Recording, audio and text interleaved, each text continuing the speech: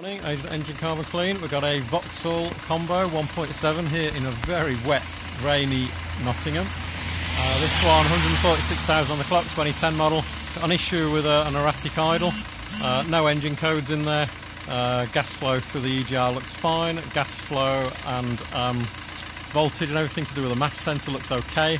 Could be a MAF sensor on its way rather than failed. There's no code for it, no codes at all. The rail pressures look fine. It's due a service fairly soon to get the fuel filter changed, potentially run it without the MAF sensor for a while, see whether it resorting to default values will clear that up. But at the moment we're doing a clean on it. We're about 20 minutes in. It's really settled down. It's quite rumbly and shaky before, but that's really smoothed out and quietened down now.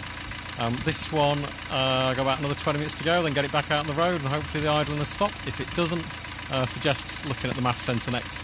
But otherwise everything looks fine on this.